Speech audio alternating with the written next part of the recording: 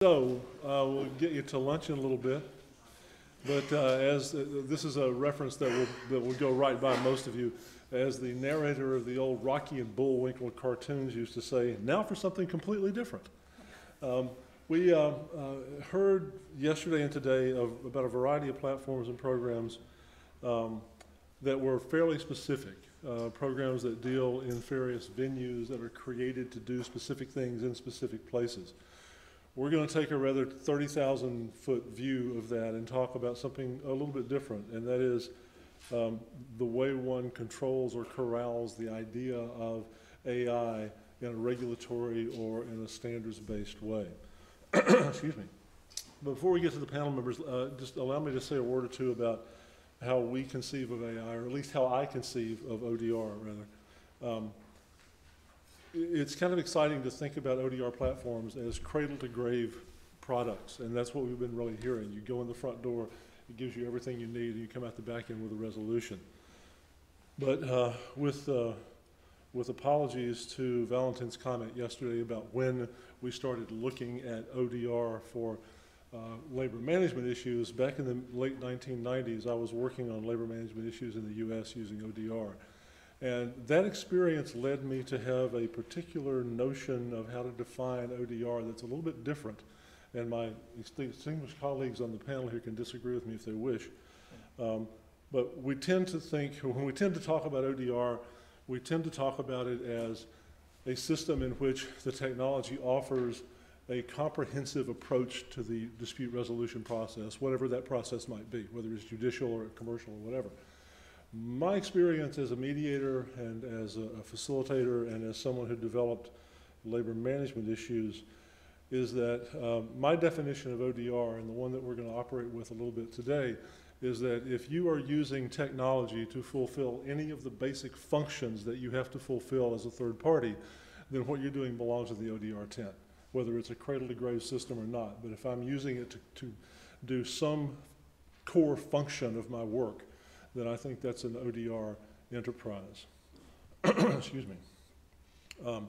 What we've also heard about over the last day this morning is the move toward AI taking over more and more of the process of dispute resolution. We've been talking specifically mostly about judicial issues and some commercial. And eventually we're going to have, as somebody said this morning, I think it was Jeremy said, I don't remember who it was, somebody was talking about having an AI mediator. Eventually we're going to have that, but right now that's not what we got. Right now what we have are more along the lines of what you were talking about, which is the AI doing certain specific things that will help you out as a third party, that are built into a system that you have thought about in terms of what the functions are you have to fulfill. Pardon me. And so the development of AI, which we shouldn't have called AI in e-commerce, and Colin Rule has been referred to as the godfather of ODR for what he did at eBay and PayPal, that's not new. What is new is the addition of a new player in ODR in AI. And you know, for the last few months, the reaction to the notion of the release of AI products has been a combination of absolute fear and people saying, gee whiz, that's really cool, I wonder what I can do with it. And so we've got on the one hand, there's fright, and on the other hand, there's elation. One of the major issues that has come out in the discussion of AI has been how do you avoid harmful use, and how do you build guardrails so that people who want to use AI responsibly know what to do. And the simple answer, the short answer to the first part of that is that we probably can't keep the bad guys from doing what they're going to do. If you engage in the development of AI and you make it an open system and you release it, then you lose control of what's going to happen. And if somebody wants to do something nefarious, they're probably going to do that. So when we talk about standards and we talk about regulation, what we're really talking about is if people want to behave ethically, what are the boundaries in which they should be behaving? Excuse me. So what we're going to do today with the panel is take three approaches to that.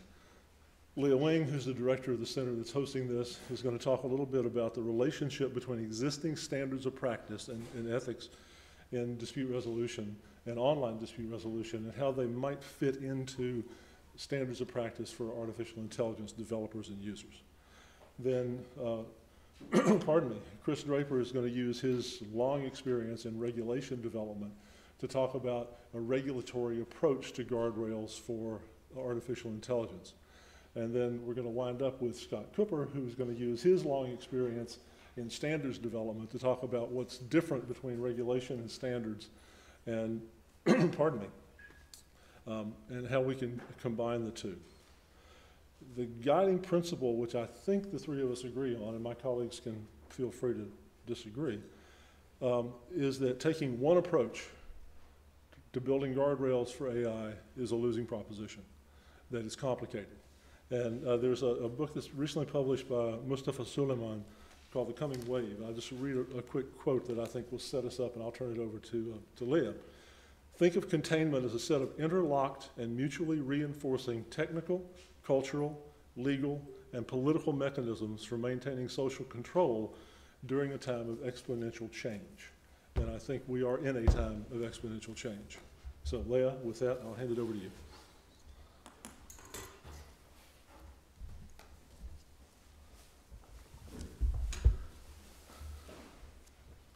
Thank you, Daniel.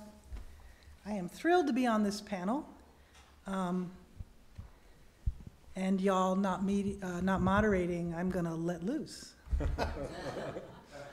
Stand back. So I appreciate that you brought up the question of the definition of ODR. And I'll weigh in, but I guess I would say most importantly to me, I think that needs to be an overt ongoing discussion in the field, as well as with stakeholders who don't consider themselves part of our field.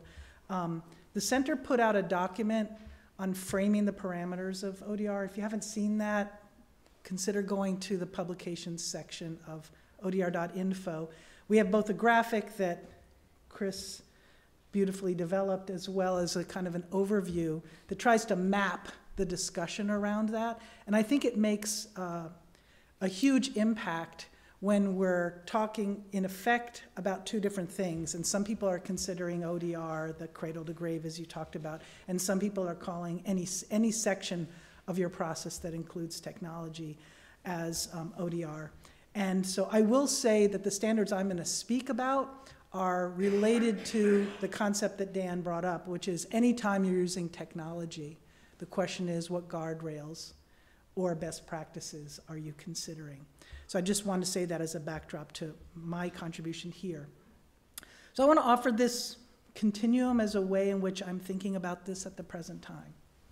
Technology is disrupting the way we handle disputes in ways that are incredibly powerful, exciting, useful, and also, as our keynote speaker mentioned, bringing the unknown into the present, right?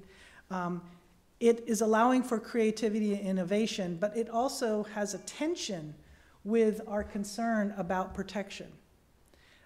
And as we think about who needs protection, what needs protection, we could be clinging on to status quo that really needs the disruption. Or we could be clinging on to core values that really does need protection. So I think I imagine that this tension will continue to exist, and it's important to acknowledge in the discussion around guardrails. So I'm just going to name here a few, this is certainly not comprehensive, some of the core values of justice systems and of ADR. I put under empowerment both agency and choice, because I think that having agency and no viable set of choices is not fully empowerment. So I want to kind of name both components. Access to justice, efficiency in a variety of ways, and historically a neutral third party. Again, there's cultural values placed on the emphasis around neutrality that is not shared across all cultures and all settings. And then issues of fairness. And when we add tech, then I've made this all bigger to try to visually highlight the point that what I'm saying is it has the ability to really magnify this, to give us more choice, more agency, more options, more access to justice, greater efficiency without a doubt, and adding a fourth party, and whether that fourth party is a tool that assists us, or the fourth party is making decisions, or a fourth party is a venue, right? We have fourth parties that are now in the mix, and the ability for far more fairness. But we also have both proven threats to these core values and the many others that I didn't list here, and also fear about that, as well as examples of success in ways that empowerment or access to justice have certainly been achieved to a greater extent than before we included technology. But now with AI, again, I would say all of the concerns around when we add technology to our core values and our processes, the fear, the concern, and the evidence so far already shows that we do have real threats. So a conversation around protection, around protecting processes, protecting people, and protecting our core values is important. October 6th, last week. AI was asked to create images of Black African doctors treating white kids. Is that an AI function that you'd like to include in your process if you are an arbitrator, a judge, a facilitator, a mediator, deciding a bail hearing, giving you a prompt as a disputant, making a decision? After more than half a century exploring AI, why is this still happening? Who's at the table making the decisions? What's the lens being used? And there are many examples out there. I think that placing a racialized example is important, but there are many other examples where we're seeing bias. This is not new to the conversation, but I want to bring it into the room right now when we're talking about guardrails. So when we add AI, I think we probably have quite a lot of evidence already to show that it can dramatically increase efficiency in our processes and access to justice and empowerment through agency and more choices. But it also has already proven that it's reduced access to justice, and not equally across all identity groups, consumer groups, or disputants, and frankly, even third-party interveners. And I was thinking about a comment that Jeremy made, I believe, yesterday about trust. And I think, if I will hopefully not take you out of context, trust for courts, trust for public processes, and I think we want to consider this about trust for private processes as well when we think about guardrails. So just the other day, I got a call from my cable provider that said, "You're up for a new upgrade on your cable box, and we'll send someone out to deliver it and plug it in for you." Great. When it arrived, I got a new remote. And while I'm frustrated because I don't know how they figured that they should put the volume section like totally far away from where your fingers are. Anyway, what I did find that theoretically is useful is it now offers the ability for me to click and there's a microphone and I can do voice commands. So it's just offered me more choice. I can now use my fingers or my voice. If I was someone who had very bad arthritis or had some other impediment to my using my fingers, it would actually provide me more access. It also raised concerns for me about whether I was already being listened to. And if I wasn't, and I pressed it, and then my voice was included, is my voice being recorded? Because my voice is kind of like a fingerprint. So who's getting access to that? And once I tried it once, was it automatically going to start listening? How do I turn it off? Trust. Transparency about how AI is being used are questions that are urgent in every aspect of our life, right? So the National Center for Technology and Dispute Resolution created a set of standards in 2009 that have been used, thank you, Frank, have been used by ICANN for more than a decade now. And in 17 and in 2022, we've updated them, collaborating with the International Council for Online Dispute Resolution. And you can find copies at both these websites.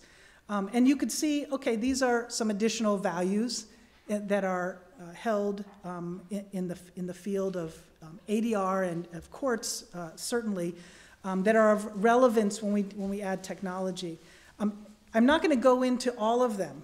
I'm going to show you the list, but I'm not going to go into depth on all of them. I want to highlight some things around AI before I close. But I will say that each one of them specifically focuses on when you're using technology in some part of your dispute resolution process. And we tried to make them thin enough that they could be interpreted in ways that would be relevant in different sectors of society or in different cultures or different legal jurisdictions. We're happy to say that they are catching on, and we hope that we'll have an announcement soon that the majority of countries around the world have found a way to support them. We're in the midst of some engagement around that.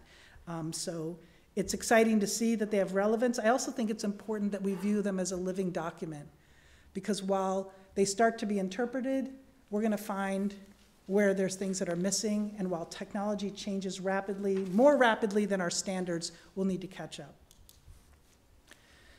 So as promised, let me just highlight a couple things about AI. This is the floor, right?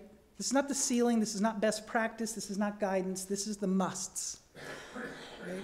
So for an ODR process or platform to be accountable, this must include human oversight of traceability of the originality of documents and of the path to outcome when artificial intelligence is deployed. And the determination of the relative control given to humans and artificial decision-making strategies. If we go back to the value of empowerment, right, and choice, it's stating that it's important for people to know when they are the decision maker and when AI is.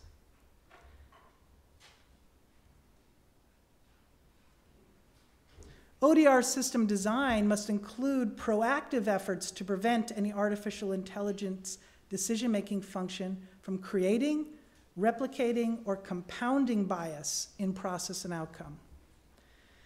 Human oversight is required in ODR system design and auditing to identify bias, make findings transparent to ODR providers and users, and eliminate bias in ODR processes and outcomes. So there's kind of an acknowledgement this is a journey. As we're using large language models, we're using big data, we're experimenting, we're doing our best to create systems that will work. Bias is going to appear. So we need to attempt to proactively prevent it and also to identify it when it's there. This, of course, we frame these standards as interlocking, as related, not that we're cherry picking them. And so there are ways in which things I've already mentioned relate to transparency, but here's something specifically regarding being transparent. ODR that uses AI must publicly affirm compliance with jurisdictionally relevant legislation, regulations, or in their absence, guidelines on transparency and fairness in AI systems. And there are other sections of each of the standards that could be interpreted regarding AI. For example, the next line, ODR must clearly disclose the role and magnitude of technology's influence on restricting or generating options and in final decisions or outcomes. So I'm thinking back to the last comment Dan made in the previous session before our break about how we can replicate one culture's set of values or ways of doing dispute resolution through AI and then hand it out as if it's neutral and culture-free, right? And so as we think in advance, again, about who's at the table doing the decision-making about this and what options are being developed, but also making transparent to the users, who include third parties, but also the disputants, where actually AI is limiting options or saying we've done our best to package what would be best given all the items that you're arguing over and all the parties involved? Here are 5 options. Well, actually, that could be incredibly useful and save tremendous time. We privileged efficiency, but actually AI has decided what's valuable and what's not, and it has missed things because of, let's say, how the messages about how it's supposed to be utilized has been embedded. So I would like to ask us to think what additional standards will be needed as AI increasingly runs the show, including the possibility that people will decide that either the standard needs to eliminate the fact that humans need to be in the loop, or to not follow these standards and instead decide that we don't need humans in the loop. So I hope with that we can have a good continued discussion. We welcome at any time, because this is a living document, that you're in touch with other ideas about how the standards can be strengthened. Thank you.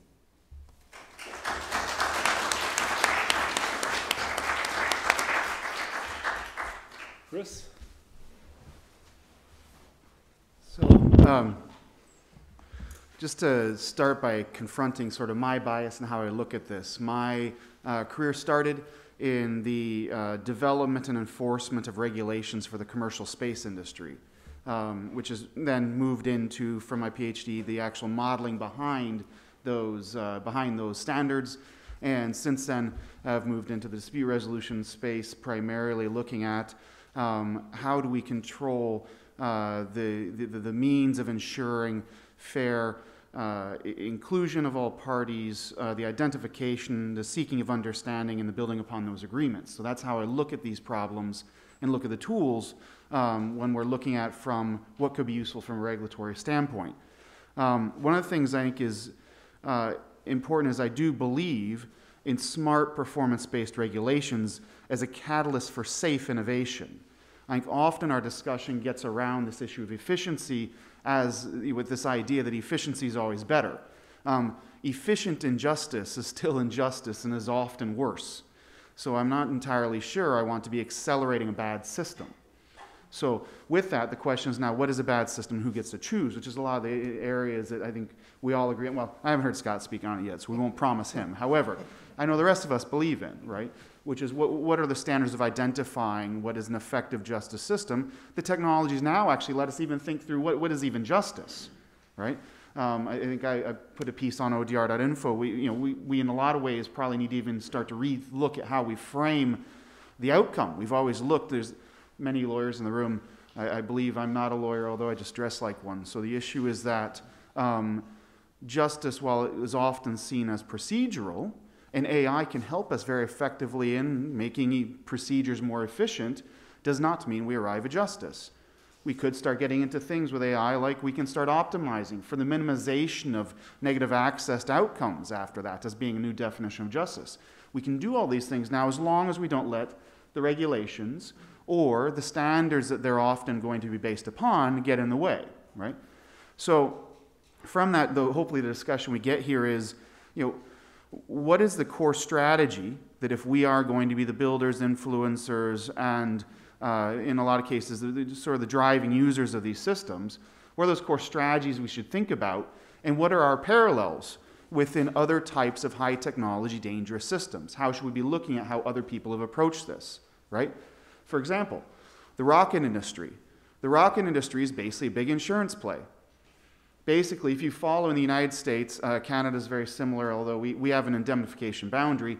If you follow all of the rules that the FAA puts out, unless you're Elon Musk, because apparently he gets to do whatever he wants, but if you follow all the rules that the government puts out, what you're actually getting is access to $1.5 billion of indemnification beyond your insurance policy if something goes wrong.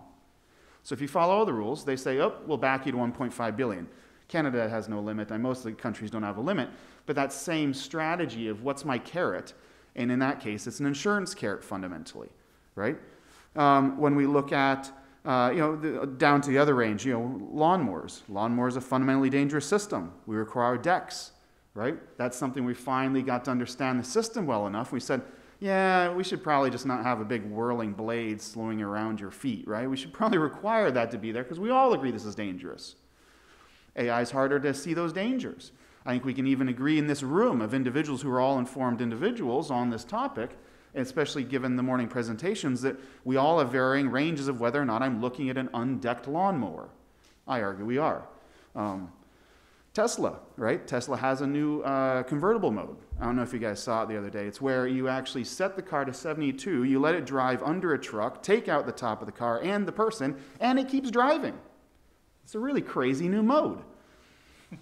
And now we're going to actually be going to court as to whether or not they're liable for it. And the question is, do we actually need to wait to adjudicate these things in a court upon death? Should we allow AI to remain a blood industry, like the rocket industry always was, or should we get a little smarter about it? Now, as we start to look at the other strategies to get smarter about it, for example, in Iowa with cybersecurity, cybersecurity and AI have a lot of parallels in a state like Iowa. Iowa has 0.1 million less working age adults than Chicago. So the city of Chicago is bigger than our whole state, fundamentally. Our businesses are going to have $45 billion of wealth transfer within the next 10 years. 85% of them are not prepared for that transfer. They're trying to do more with less. And they're going to be primarily massive users of these off-the-shelf AI systems. And in the process, giving away almost all of their intellectual property in very thin, high-asset businesses away to whoever took it. We talk about AI and its damages in the retail space, but I look at my access to be economically independent in a state like ours, where right now, if my skill set is the actual identification, delivery, and efficiency of some of these, farm equipment, commodities, these spaces where my margins are very, very thin, it's very service-based, right? If I'm giving away all of my intellectual property because I said, you know what, I think I want to actually build my business plan with ChatGPT, and why can't I just let, Microsoft own it? We aren't thinking about those long-term impact pieces, which is why when we start looking at cybersecurity, a cybersecurity bill passed in Iowa the other year, and I was actually really, really proud of actually working on it. And you should read it. We were very thoughtful because we went through and we started out by saying, oh, here's all the actual government stuff that the insurance industry and everything else does. But our market is those mid-sized businesses between 50, 80 people, which is 90% of our country, right? That's who's actually in danger. And so what we did instead was we actually put in maximum probable loss as a limit on the actual cost of an actual cybersecurity program. If you run a cybersecurity program, what you get is you get an affirmative defense against any claim that you didn't have one, that you were being unreasonable, and you were being, apologies for not being a lawyer, and I'm blanking on the right word. Someone else shout it out. Sorry if you know it. Never mind. Okay, we'll look it up. However, so basically, you have access to an affirmative defense if you follow the rules that are within that legislation, right? Or that legislation. The year before, we did a piece on smart contracts, and again, in that one, the item in there was an affirmation that your contract cannot be identified as not a contract as long as it both had the actions of a contract and also had the features of how we defined smart contracts. In the state of Iowa, we actually bring back the 1996 strategy of a smart contract. We do not require crypto in it, right? And we look at, we do not require crypto in it. When you look at blockchain, we also do not require mining in it, right? Which is very different than places like Wyoming, which gets the most views and credit, which is ironically a coal company-driven effort, right? We're right now looking at a AI piece of legislation in Iowa that I'm hoping gets put forward. We'll see. I think we have a very good sponsor for it, but the objective there is in a lot of ways to start saying, let's look at, number one, ensuring ownership, accountability, and auditability and transparency. The features of that one, very similar to the principles of ODR. Number one, ownership. If you're using any model, let's make sure that you're actually identifying who owns the data. We don't, the American data play that we've always had is, oh, okay, here's this whole data, I just changed the title, now it's mine, right? That's how we've always done it. So the question is, if it comes in, whose is it, right? Second one, auditability. As Bob identified and many others here today, you cannot see the guts of these probabilistic models in a way that we can actually understand them. I must know their being by their function. And so we must actually have access, if you're impacted by these tools, by the actual outcome that they provide, right? Last piece being transparency. I go to the store and I pick up a can, and if I look to the back of the can and it says, we can't tell you this is proprietary, you'd be like, oh, I don't know if I want to eat that. Well, this one on transparency says we need to actually make, if you're an impacted individual, we need to ensure that you have access to identify what's actually in your tool, right? If you have a tool that, depending on your political leaning, if your tool has a 99% Breitbart input, you probably might not want it, just like someone else might not want a 99% MSNBC input into it, right? You do want to be able to know in some sense what it is, because as identified by a professor earlier, the challenge is that none of these models are all being developed in isolation. They're being developed off of chunks of other pieces. When we look at the AI models we're using in our company, the AI models we're using are built off a lot of open source. That open source already has packaged biases into it that I don't know what they are. I'm not sure what's in the package. And now how do you actually hold someone downstream liable for an accident that actually came from some dude on Substack in his, his underwear in his college dorm? What do you do with that, right? Because there's some good stuff from those people, right? So the question is, where do you do that? So this type of legislation, looking at, hey, these are the principles we want. How do we get a foothold that we can build from? Because we don't know where it's going to go. The last piece of the Iowa item, which we're discussing actually after lunch break, but is incredibly important, is going to be, again, which we haven't talked about much when we get into the legislative front, which is different than the standards piece. The legislation and regulation provides you access to implement what should have been well-developed standards, but they let you implement it as a function of the relevant jurisdiction. With these tools, are our jurisdictional concepts appropriate anymore? We think about data often from a digital sovereignty perspective. In America, ownership of data is a function of its physical manifestation. We don't have a natural right to our data in our country, right? It's my physical manifestation of it on the silicon that actually matters and turns it into a property. Well, we're always worried about where the property lives, right? We don't want the property living in some place that doesn't like us or anything else like that, because we're worried about the system's operation. AI, if I'm using it, is a big probabilistic model. And the fact is, it's going to be replicated in a whole bunch of different places, and I don't really care if it's sitting in, I personally don't care if the model's sitting in Iran or whether it's sitting in Florida, if it's actually the same model. What I care about is, what is the source of the information that created the data from which I'm now extracting replications of that information? That's a very different concept, which actually Nikki Gillibrand is talking on later today, which is, we need to be looking at, do we shift to an informational sovereignty concept? Because when I'm looking at what these tools are, especially in the ways that we're using them, is that the model, if you're going to use it within an ODR space, must be regulated based on a jurisdiction where I can ensure the inputs, the information that created the data that I'm now replicating to become my recommendations, is reflecting lawyers from my community. But are any of our tools doing that, right? And in Iowa, we take the first step, hopefully, to actually identifying that the legislation we're looking at is going to be actually appropriate for those who are either using or contributing to a model who are citizens of Iowa, right? So it's their data that we identify ownership with that's going to be there. Now, if this goes through, it's going to be fundamentally transformative. We'll see if anyone actually thinks about this too much before we go, but that's the point of this panel here today, right? Is how big do we need to make the shifts? And in some of those shifts, how much will we recognize them, right?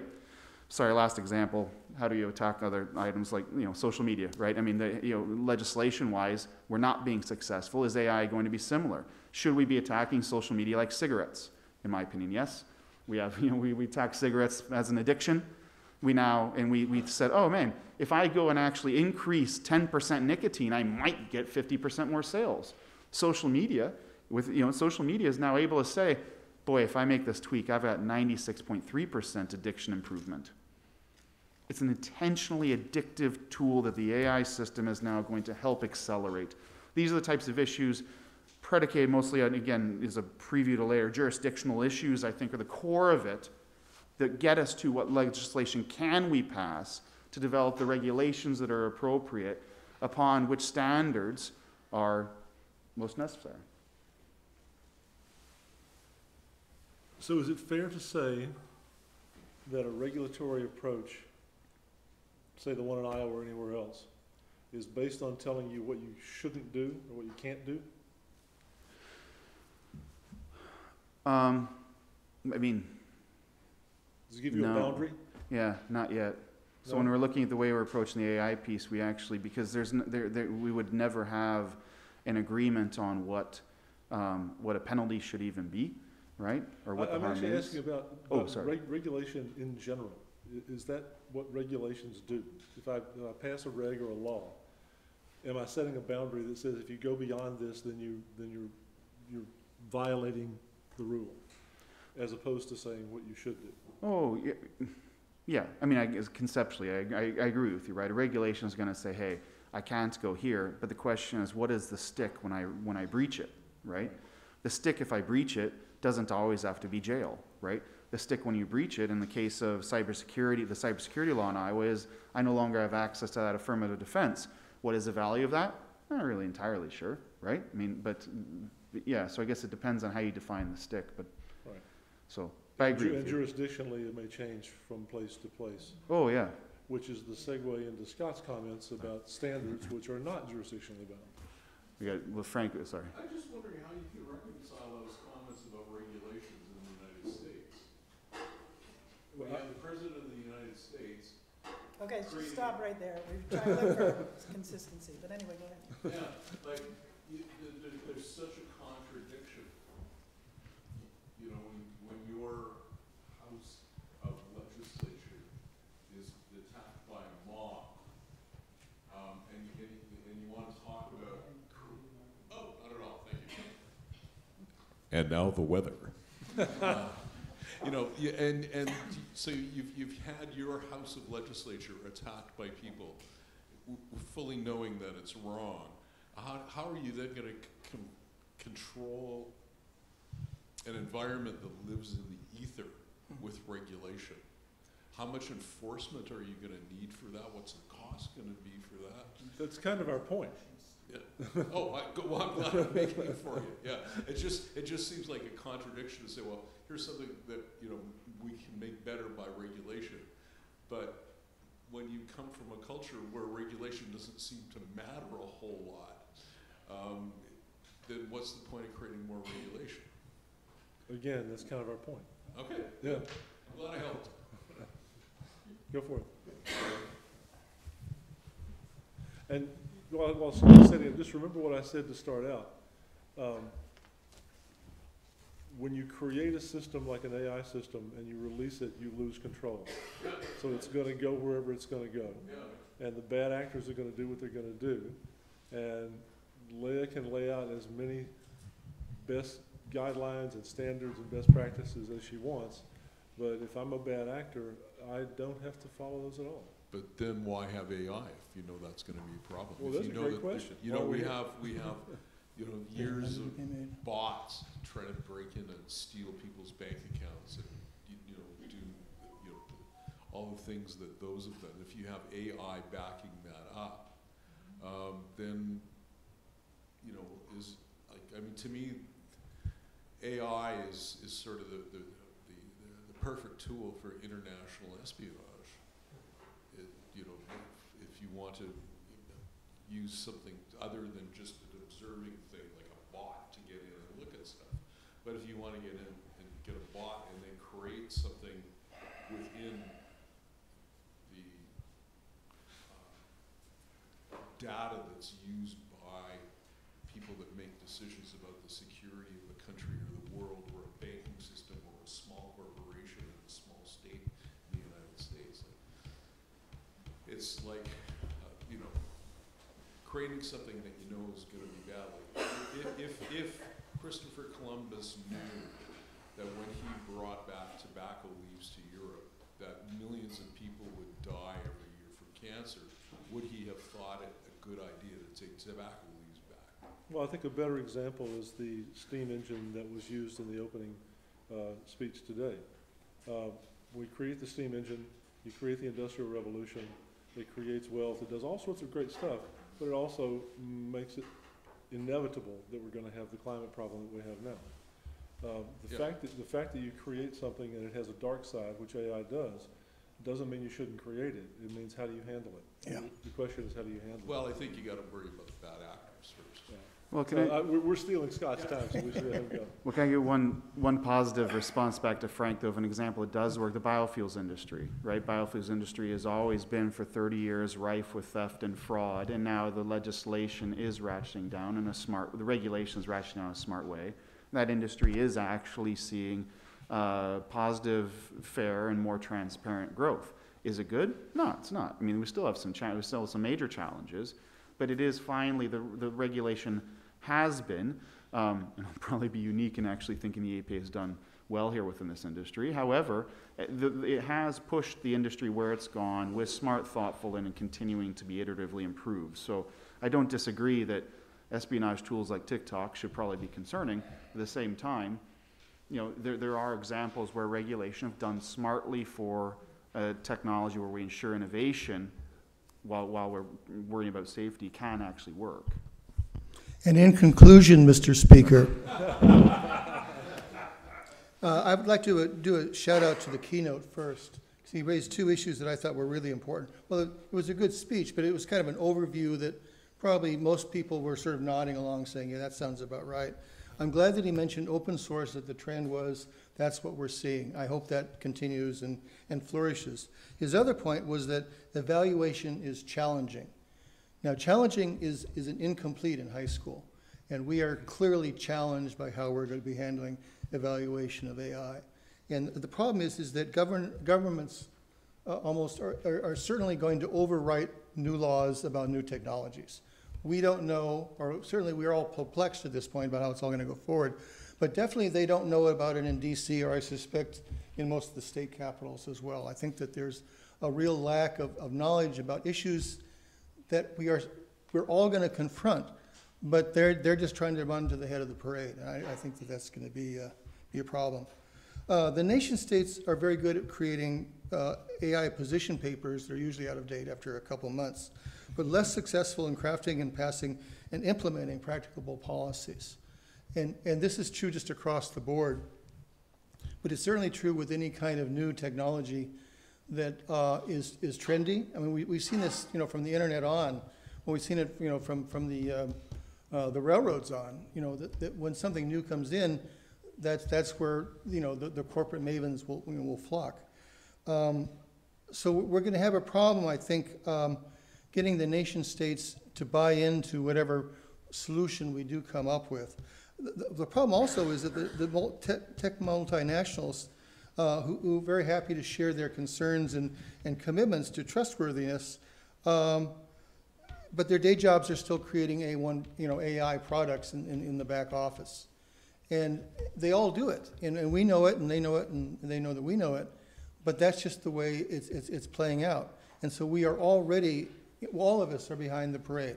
We're not going to get ahead of it. The question is, what do we do to sort of mitigate the worst and use the advantages that are out there with AI to the best possible degrees? Other groups need to be part of the discussion.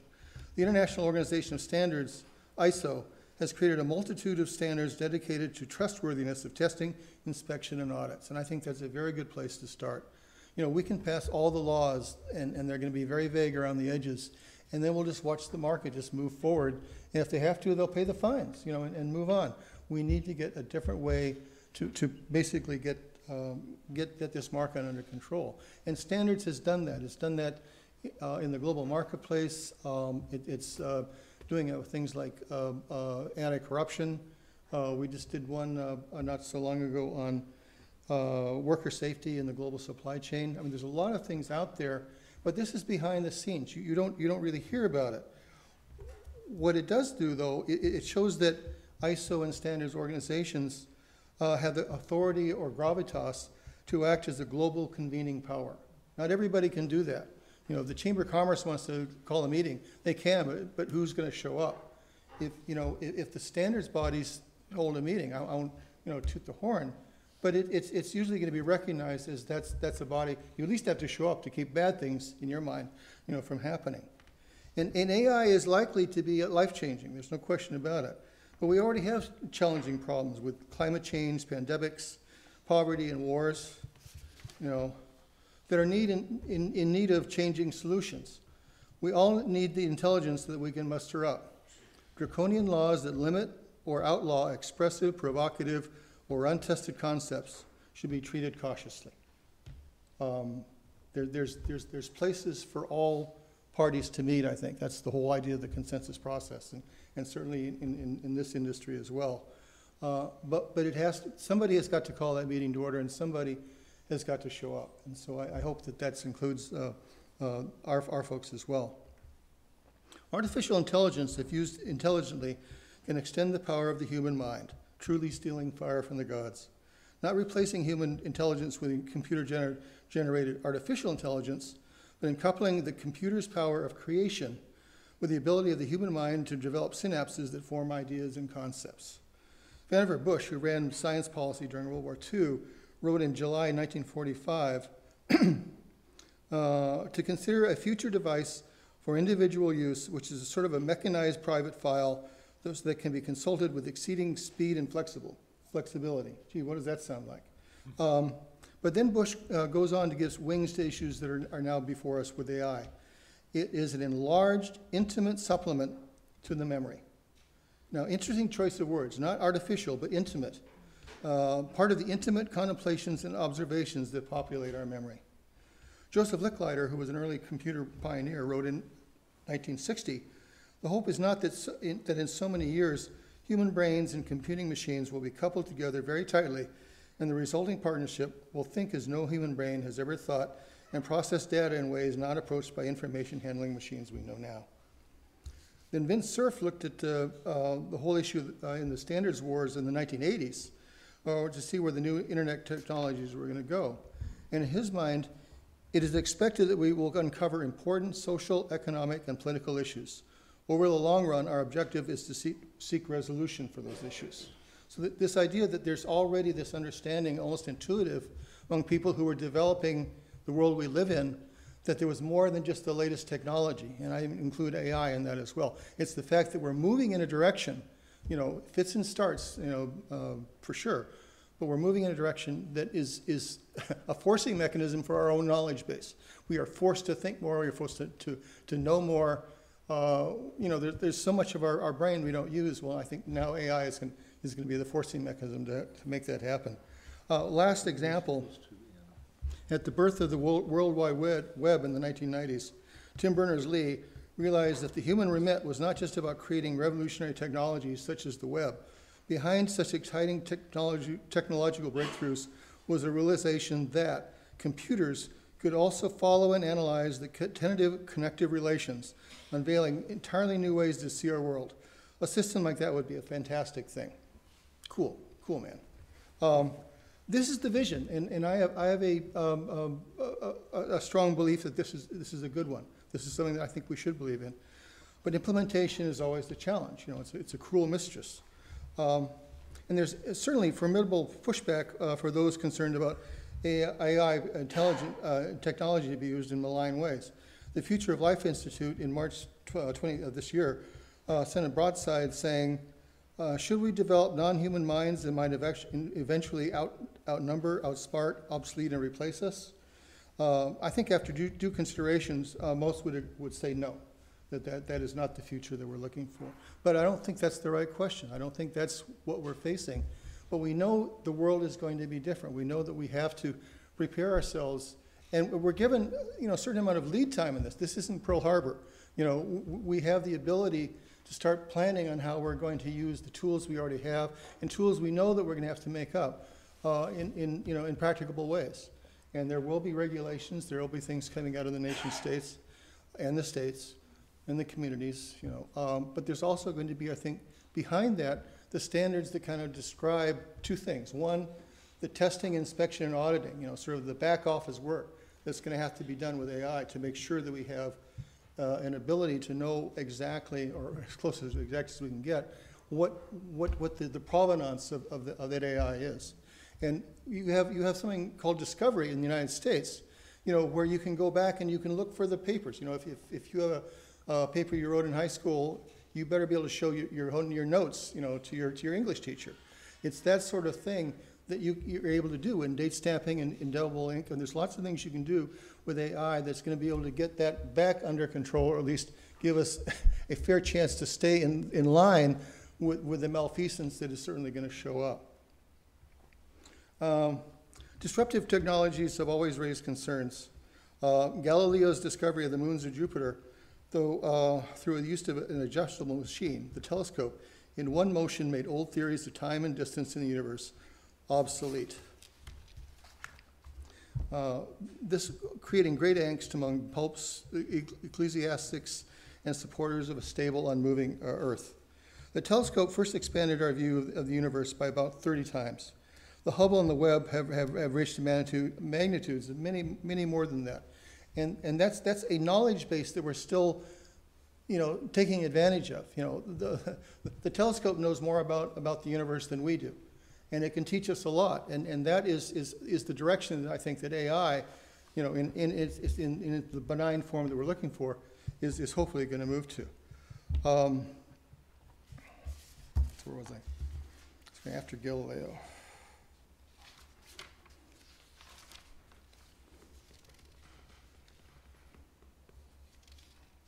Another adjustable machine, the printing press, made the written word available not just to the great and the good, but according to Erasmus, print would build a library that has no other limits than the world itself.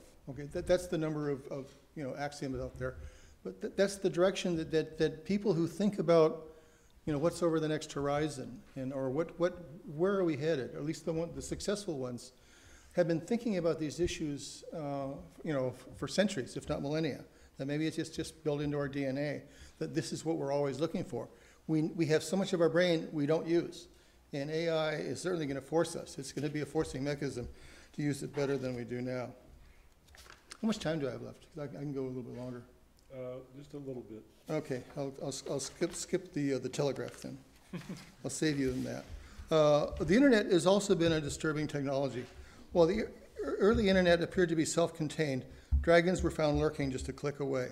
Gated communities promised trustworthy experiences around the firewalls of AOL, CompuServe, and Amazon.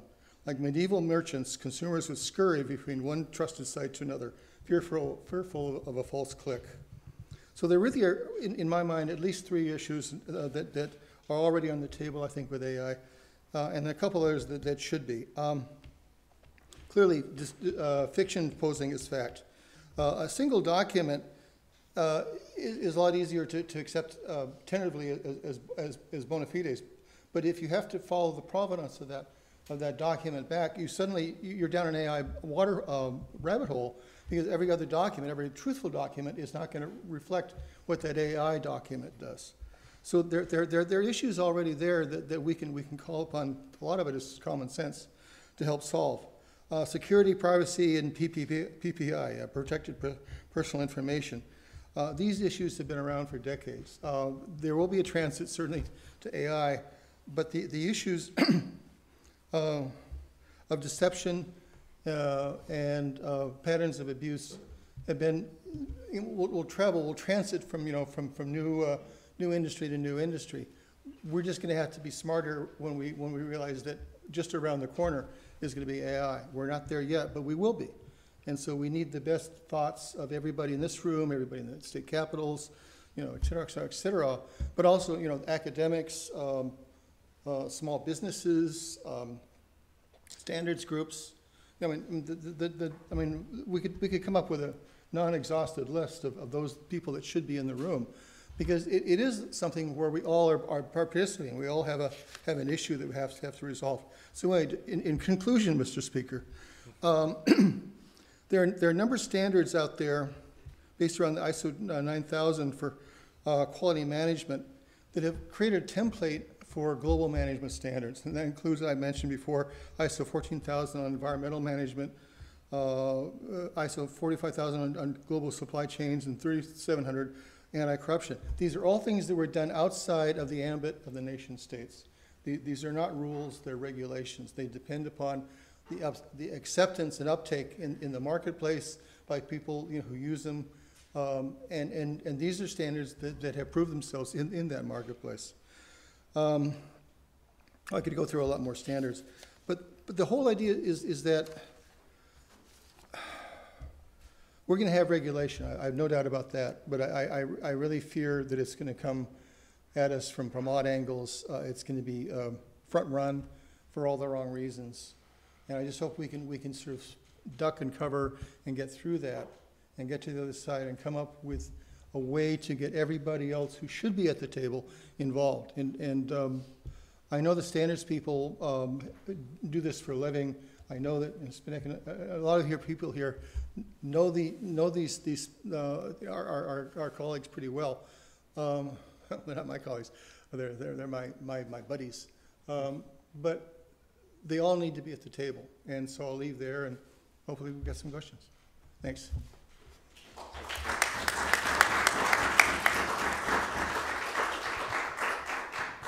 So before we open it up for questions from everybody else, Leah, you heard the framing of regulation and law and the framing of standards. How do you react to that in terms of the standards of practice that you talked about?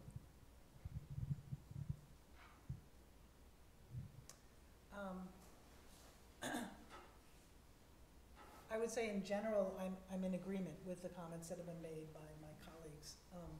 And in addition, I guess to give a slightly more context, I think that National Center, we're not likely to change our name, but it is really a misnomer from early on in its existence.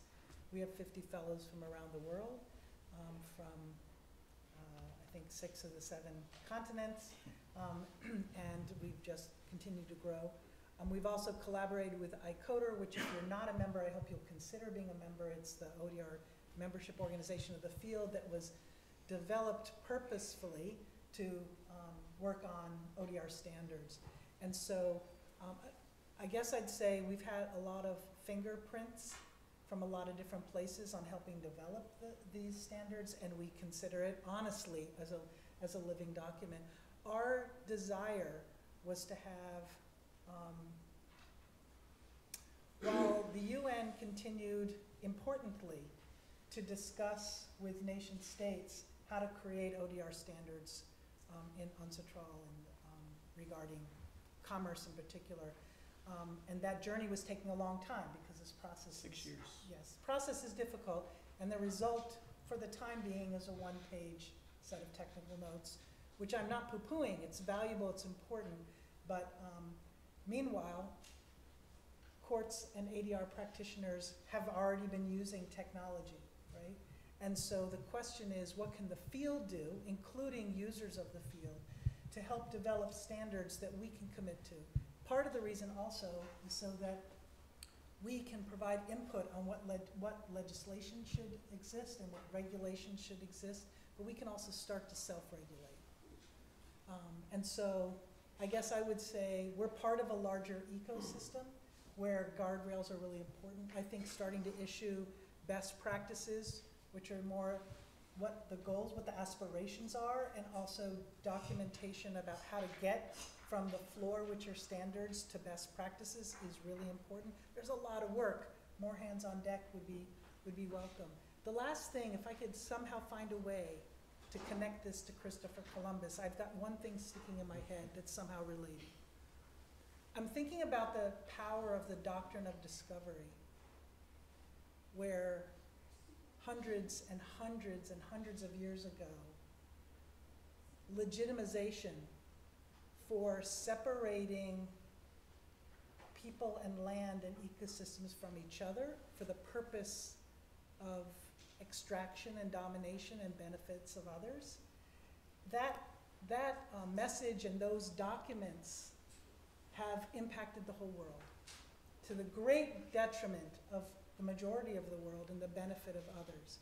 And the pushback on the doctrine of discovery, I might be incorrect, but I believe the present Pope announced an apology for the doctrine of discovery. And I'm struck by that because the conversation about AI for me feels connected to this. What happens when we separate humans from the ecosystem? What happens when we create AI that will create AI that gets separated from us and from each other? And dispute resolution in so many ways is about repairing our relationships, balancing our relationships, right? And so I want to bring that in the room because regulation and best practice and all these types of guardrails is about protecting what is human, right? And also our relationship with our ecosystem. So I invite us to continue to have the really super practical discussion. How can I be the best practitioner or offer the best platform along with a 30,000-foot view, not only of where AI fits in, but also let's think historically, right? What can we learn about what hasn't worked and for whom? I think one of the major issues in any creation of guardrails for AI is how do you make the creators of AI care?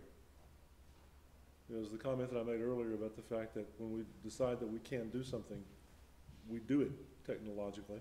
We don't think on the front end about whether we should be doing it or what the effects are going to be necessarily. And the comment that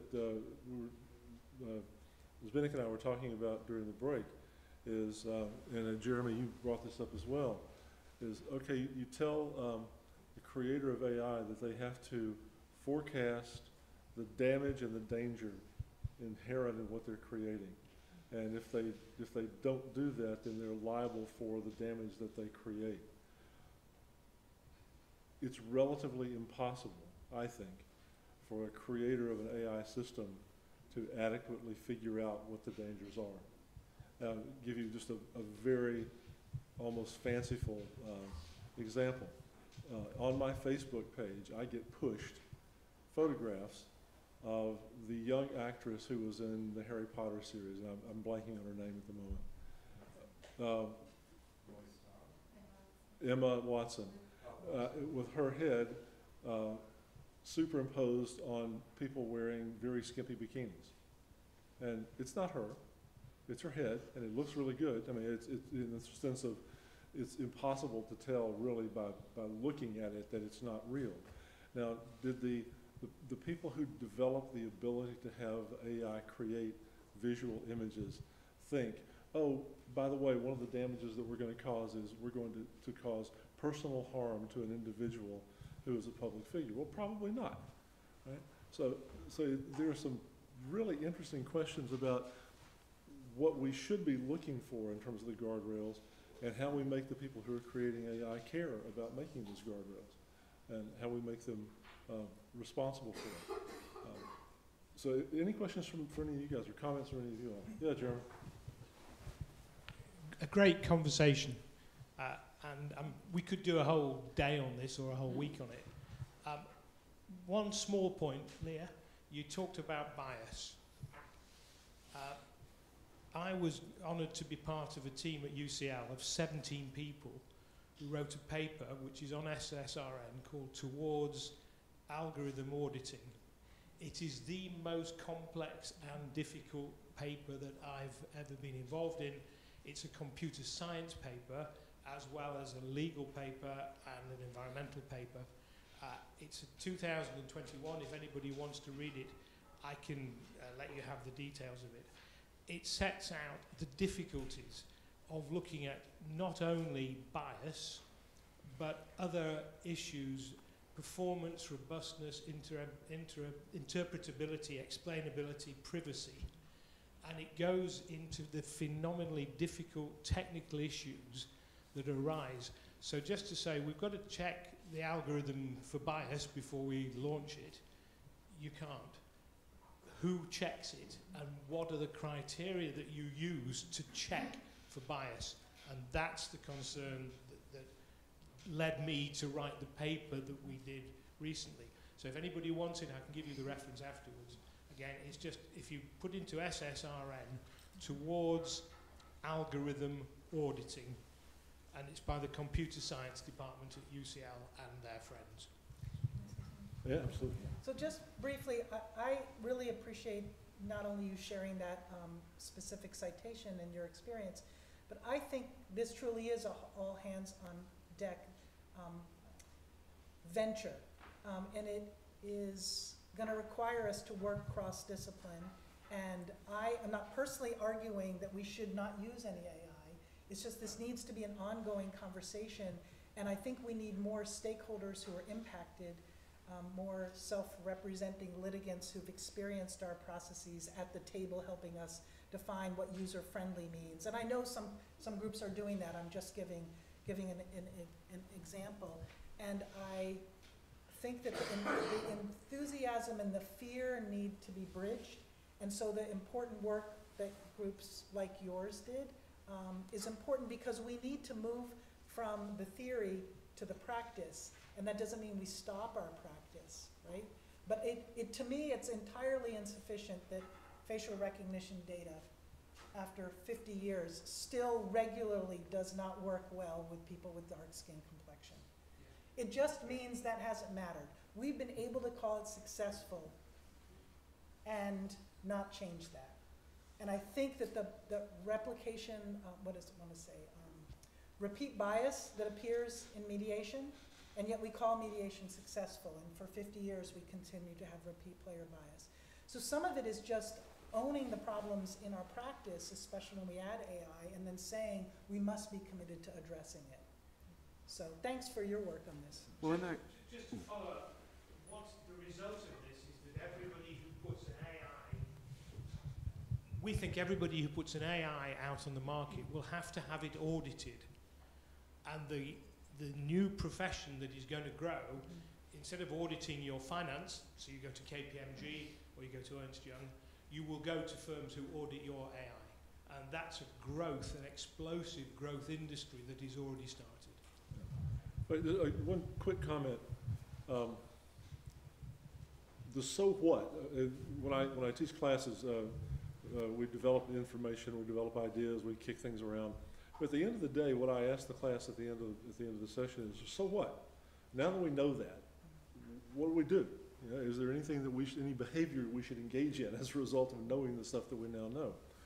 And then the so what for me, for AI regulation or standards, is that everybody who's involved, not just the people who develop the AI, but the people who are going to use the AI, the consumers who are going to say, oh yes, I will use that system, have a whole lot of power. If, for example, we were to say, and I'd like to get your guys' response to this as well, if we were to say, okay, we have now developed a set of standards that make sense for artificial intelligence programs. Here they are, there are 9 of them. They come out of the iCoder in the center. And so, developer of an AI system, tell me how you deal with each one of these standards. What have you done to say that you're accessible, that you're safe, that you guard my information? And if they can't tell you that, I would hope that the market among all of us would say, you're not going to succeed. But if somebody can say, oh, this is what I do to ensure accessibility, this is what I do to ensure privacy, and they can explain to you, you may not understand the technology behind it, and they may be lying to you ultimately. But if they can explain it to you in a way that makes sense to you as a consumer, and you say, okay, I'll use that one, the market will help drive at least some good practices. And so I'll throw that out there. What do you guys think about that? Well, I think the understanding of the purchaser is, everyone's seen this, was it legal competency on the I'm sorry, it has a technological competency of lawyers right now. Does everyone feel they work with a lawyer and every one of them's technologically competent? I mean, what is that standard, right? I mean, then you took it like, what's appropriate disclosure? Tesla Autopilot is not autopilot. It is not autopilot. It's not even a 2.5, which is a made-up designation of what type of automation it is, right? So I mean, I guess I wonder on the bias piece, right? And this is the part that I do support the EUAI Act piece, because it's a risk assessment. It doesn't say, hey, I'm going to predict the future. It just it looks and says, what are my boundaries of my risk, and is this risk sufficient within this use of the tool, right? And I think I would argue that a lot of those tools where we can't get facial recognition right, the harm comes when you apply them in legal technologies that are disproportionately harassing or locking up the wrong people as a function of misidentification.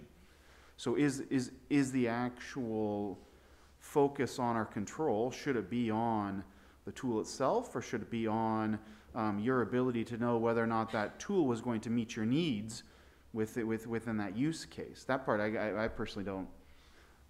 Apologies for sounding more definitive when these are questions. Apologies, more than not. Which is, where should we actually focus that effort on those areas, right? Should we actually more focus on technological competence in a way that we can actually identify, does a lawyer actually know what this tool does, right? Or is he just said, oh, well, this one's cheap, just like our businesses do in Iowa when they give away all of their intellectual property, right? I don't know, is it a disclosure piece? Should we be madder about the fact that autopilot as a term is a fraud? That's what it is. They should be liable for the fraud, not for the fact that the actual tool that they built is fundamentally dangerous. I think that there's a problem with a lexicon here too, because risk analysis, I think we all would agree that that's what you do. In Europe, they also use something called the precautionary principle, and I'm sure Jeremy is very aware of that. And that was the point I think that he was trying to make, is that unless you could prove the perspective, you were liable. And in other words, it's a major hindrance upon the growth of industries when you've got a precautionary principle, and we can discuss this afterwards, perhaps at lunch, in place. And so I think that you've got to be very careful when you start drawing lines about something that, again, we're perplexed and the people in the state capitals are completely clueless about this stuff. And I think that we need to be part of that discussion, as Leah was talking about, but we also make sure that we reach out to those who want to get to the same place. And if we leave it to the developers, what you're basically saying is, I am trusting the person who's doing this to make money to do it in a way that won't hurt me. And I don't feel comfortable with that personally. And I'm sort of an evangelist to my colleagues in the field of dispute resolution to get off your butts and be involved in the development of these technologies that you're using, or at least try to understand them. The idea of competence has always been a fraught concept in dispute resolution. What makes a competent mediator? You did 1,000 mediations. Well, maybe you did 1,000 badly. I don't know. I'm a really good facilitative mediator, but my parties wanted me to be more directive. So was I a bad mediator, or did I just have a bad fit? The idea of what makes a competent mediator has always been tough. But part of competence for mediators in this environment, and I believe firmly, is are you educating yourself enough about how the technology is being developed to be able to, A, understand it on a basic level yourself, and B, be able to describe it to your customers, to your colleagues, the people that you're working with, so that they understand enough to engage in self-determination, so that when they say, yes, I will join you in your mediation, they understand what they're joining. And so it's an onus on us as third parties, not just on the people who are developing. It's an onus on us as third parties to educate ourselves enough to understand and to pass that understanding along to the people we're working with. End of sermon, sorry. Well, but can we follow on sermon real quick though? But isn't one of those failings on the part of us though? Because technology does nothing but amplify and accelerate human action. Are our processes that we accept sufficient enough to even understand what technology we should be applying to them? Right? I mean, is that part of our core failing that we've not actually done? If I put a room of 85 mediators and say, how do you mediate? I'll get 486 answers that change every 3 minutes. Well, how do you build a technology to that? So, and how can we assess the technology without knowing what its fit is? Oh, sorry. Yes, sir. Yeah, so having spent 10 years of my career doing international standards, I can tell you this is not an easy process. And, creating a standard is different than adopting a standard, which is different than regulating the standard, right? You have to go all three. You can create all the standards you want, but if no one adopts them, it doesn't really matter, right? And if you look at what's going on in AI, you have a number of IEEE standard bodies that are working on this stuff. You have ISO standards, you have stuff going on in the UN, and European standards bodies are also working on this stuff. There's lots of bodies where you can play a role, okay, unless you want to get into the nitty-gritty of the standard, is maybe influence which standard gets adopted for the practice of ODR, right? And I think there's where we can have a bigger influence rather than sitting, trying to work out the nitty-gritty of the stuff. And if anyone takes a look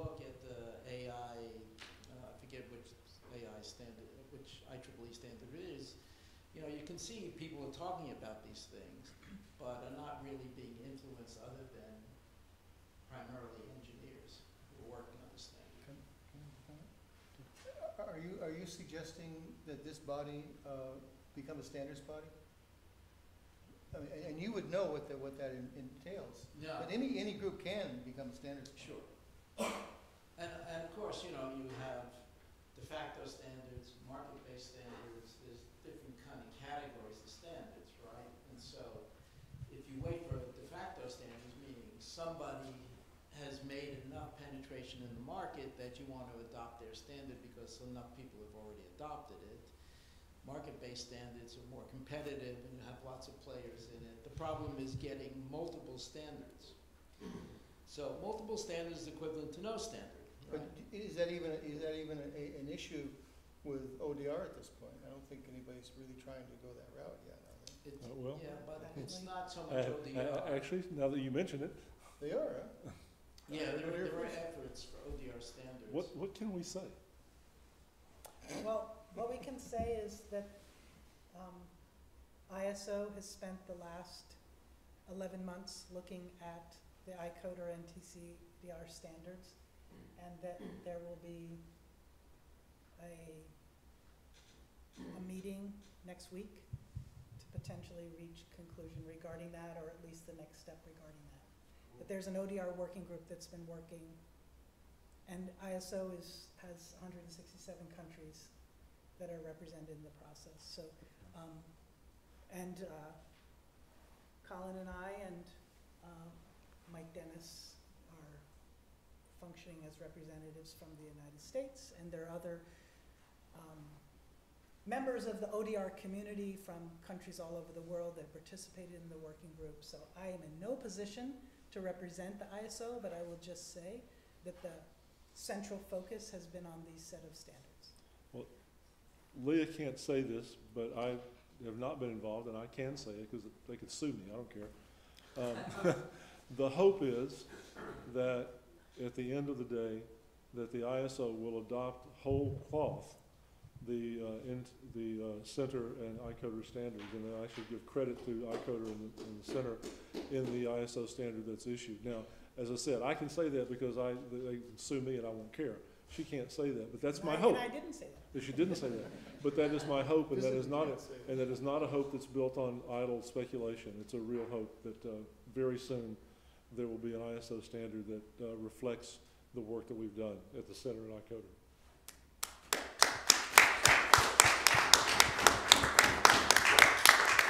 Now, back to your point, who cares, right? We should care, and that's, I'm sorry to prompt your response. No, but I think that's the point, because it's about adoption, and it's also about how do you test that someone actually met the standards, right? So back to the auditing problem is once you've agreed on something that we might consider a standard because it's been adopted universally or enough of the markets adopted it, then we need to make sure that people adhere to the standard, and you'll need a whole process for doing that as well. Right? Well, you either have a whole process for doing that, or you insist as the marketplace, you insist that I will only buy your product if you express to me how you have addressed the standards that we've agreed are basic. If I refuse to buy your product unless you do that, that has some value in the market. Maybe not complete. Getting that collective behavior might be a little complicated. Here we are, collected. This one. Right. Zdenek, you've been trying to say something. Get a mic down to him, please. Thank you very much. So just very quickly, and in fact, sort of following to what you mentioned, I think that ODR has a great advantage that, in comparison with other fields, that this is really cross-domain. So in every other field there are disputes, as Ethan always is saying, and they will need ODR increasingly. So so that's one note. Second note is that at the moment the AI is not only about AI regulation, it's also about new technology, so that it's about control of data, which means new technology.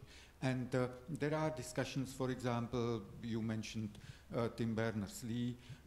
He, a few years ago, he founded 2 new ventures, Inrupt and Solid, and they are starting to get up to basically trying to develop new technology, basically. So perhaps it is also time to create to start a discussion with initiatives like Inrupt or Solid. And we are a community, so we have representation by ICODR, by NCTDR, so that's our advantage. So perhaps, and of course it will take time, but maybe in Prague at the ODR forum we can invite somebody from Inrupt and Solid, and before that to start discussions. So in fact, and I would be very happy to be involved in that. Maybe even others from the room who would be interested to be involved may contact me. I will leave here some of my cards for those of you who do not know my contact details, and we can coordinate with you, Leah, Dan, and Itan. So what I am saying is that it's really, as you all were saying, it's now time to be active, and and we are community, so basically let's make use of it. Any other comments before I ask for final words from my colleagues? Sir, you get a mic for him, please?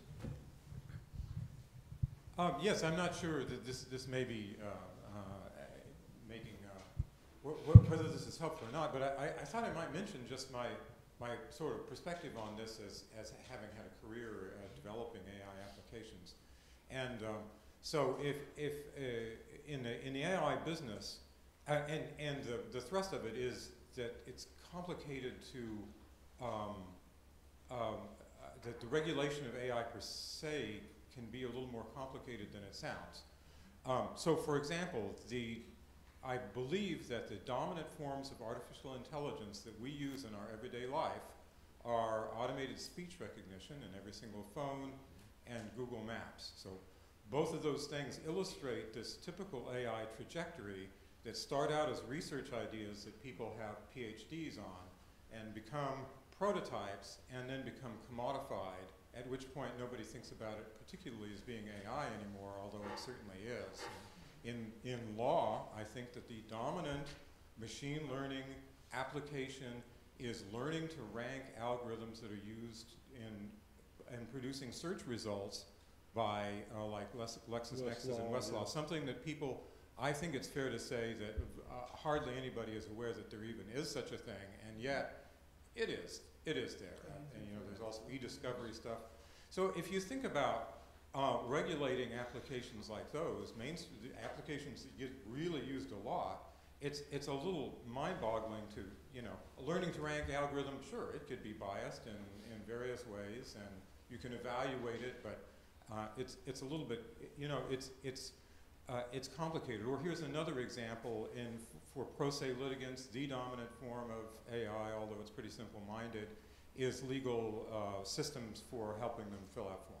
Okay, and I myself and others have argued that those things really need to have validation and verification standards, for sure. They don't have it. On the other hand, there's so scarce resources for creating them at all that it's not realistic to think that, you know, we'll use this, but only if you know, demonstrate that it conforms to some specifications.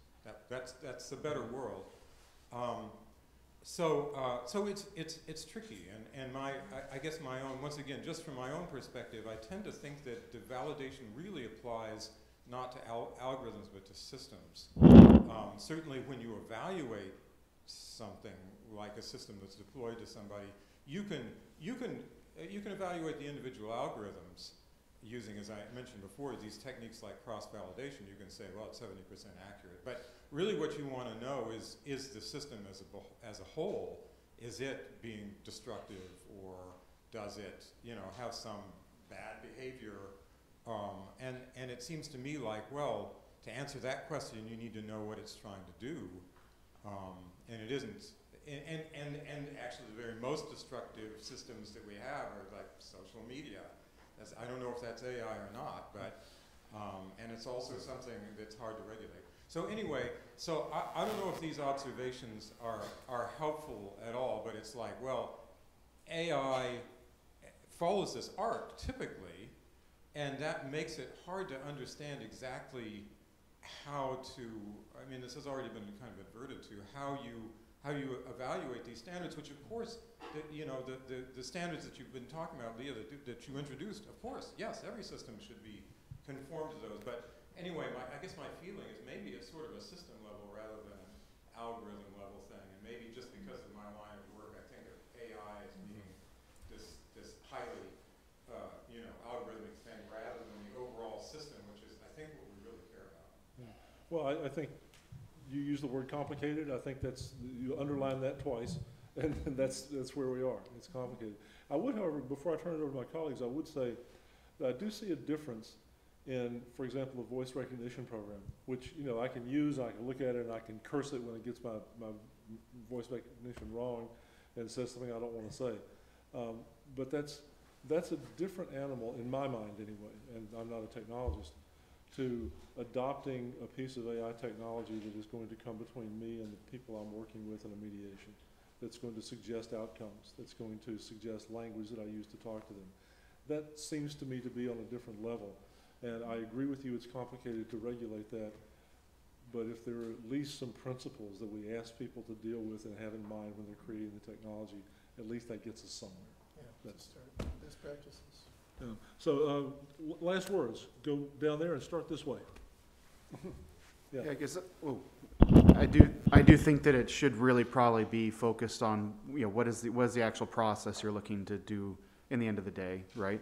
I think that when you're looking at how do we actually regulate these, the way we probably are looking at other places, and probably is a reasonable way to move forward to get around some of the complexities we're identifying, is it's going to have to be case by case and use by use and expectation by expectation, normed down to something that is using learning-based algorithms, right? I mean, that's something we'll carry across all of these.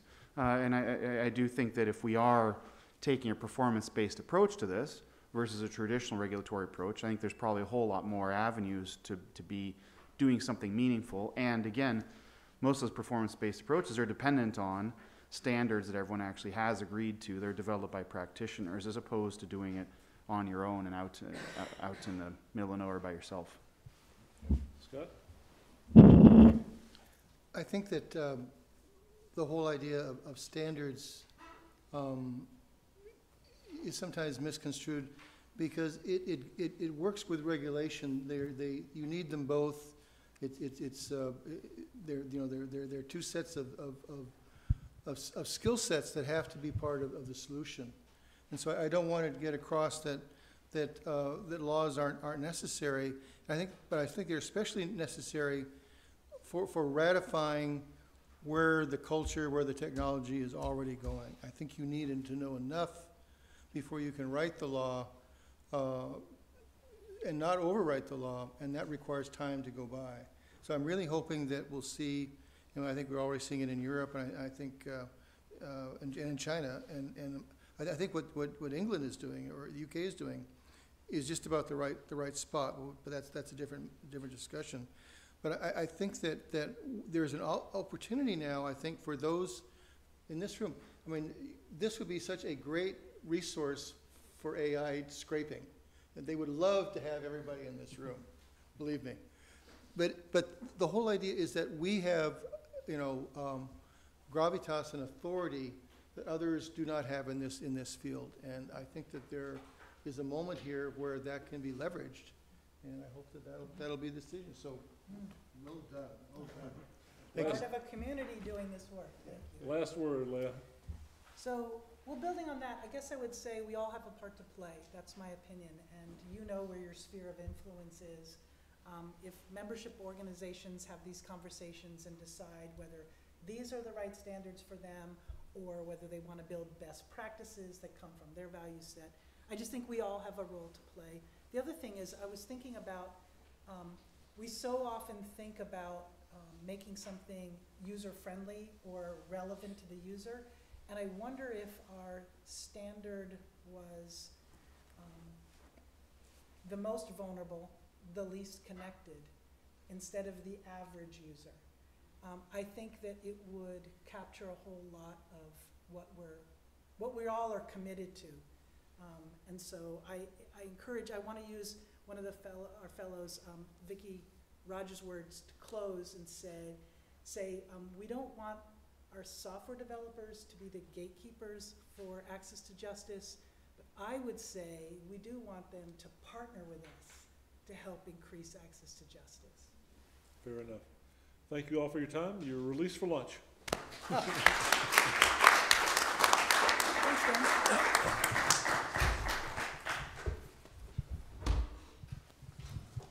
So lunch, like yesterday, will be in this. It will be in the same room as it was yesterday. So you're welcome to simply walk over there right now. For the people online, we will reconvene at 2 p.m. for this afternoon's panels. For those of you in the room who are leaving this afternoon, if you have a train or a plane to catch, feel free to go see Alexis so that he can reserve cabs for you.